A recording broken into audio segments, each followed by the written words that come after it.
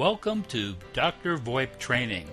This brief training segment is from the DrVoIP ShoreTel 8 Administration video series.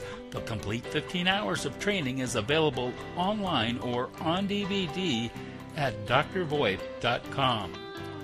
Let's meet our coach, Peter Buswell.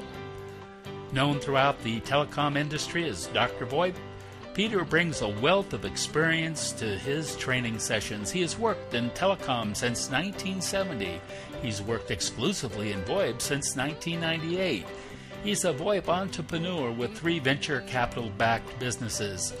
He has a Bachelor of Science degree in Information Technology Management, plus certifications from some of America's leading communications companies. Let's join one of Peter's training sessions now in progress. It is, first of all, it's an IIS server. So it's a Windows 2003 Release 2 running IIS. So it's a web server. This is where we go to do our system administration. It has some other useful services, for example, FTP services. When a phone boots up on the network, it needs to go to the Shoreware server and using FTP, download its configuration files and firmware from the mothership, as I like to call it. And the server also provides your basic automated attendant and voicemail capability.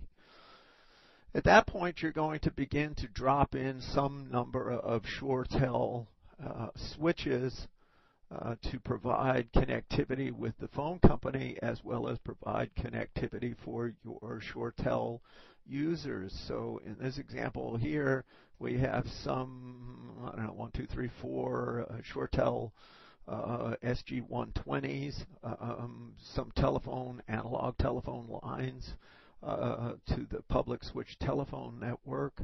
We seem to have at least one analog telephone. I notice over here that we have an SG-T1, very typical in a ShoreTel environment to have digital link to the public switch telephone network to enable services like primary rate interfaces. So this is a very typical ShoreTel installation. You will have IP phones, and in this example what we notice is that we have a single cable implementation. As you'll see later in our discussion, you can have 2 types of installations. You can have an installation in which you bring one cable from the Ethernet switch to the desktop, and the 2-line Ethernet switch at the base of the ShoreTel phone feeds another cable out to the computer. So on one cable, we are able to run both the data and the voice. And typically, this would require that we VLAN this switch. This switch will also typically provide power over Ethernet to the ShoreTel phone. So, one cable to the desktop or 2. The other solution, of course, is to bring 2 cables to the desktop, in which we run one cable directly to the computer and one cable to the phone, thereby effectively doubling the number of Ethernet switch ports required. We have a remote site here in which we've added 2 more SG120s, local connection to the public switch telephone network. We have a legacy telephone integration. Perhaps there's a part of the company that has a telephone system that's not really quite exhausted yet. Maybe we've got a year left on the lease here. There's no reason why you can't connect a Shore Gear telephone system to the legacy PBX such that people in this PBX are able to call any endpoint in the ShoreTel PBX, and users in the ShoreTel PBX will most certainly be able to dial extensions in the legacy PBX.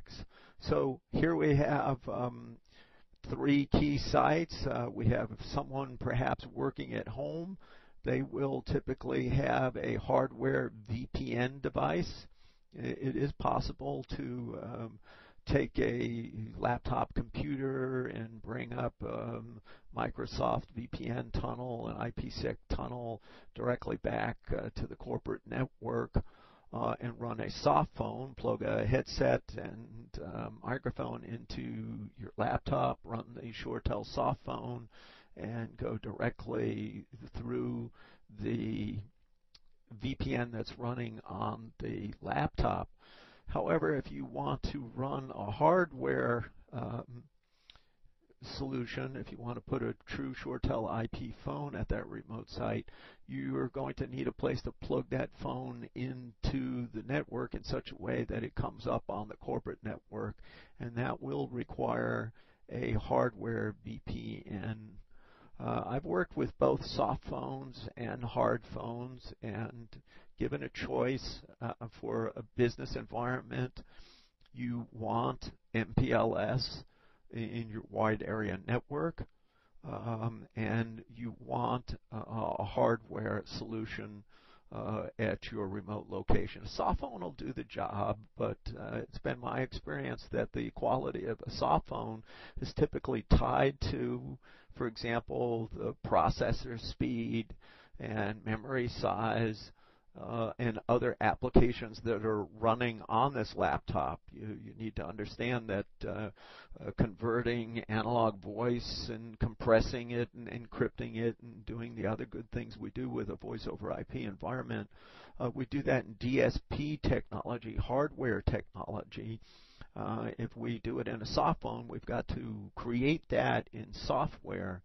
And so things like the processor speed and available memory of this machine are certainly going to have some impact on the quality of that voice over IP connection.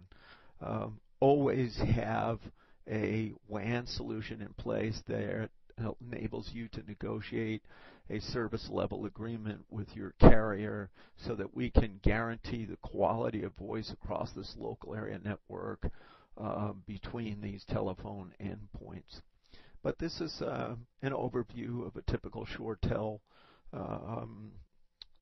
configuration, and you can see architecturally how things go together. The ShoreTel system administration, we're going to be talking about it in great detail, but you will log into that ShoreTel server we discussed earlier. Is running IIS, and basically you'll bring up a web browser and you'll be in there doing most of the tasks associated with system administration.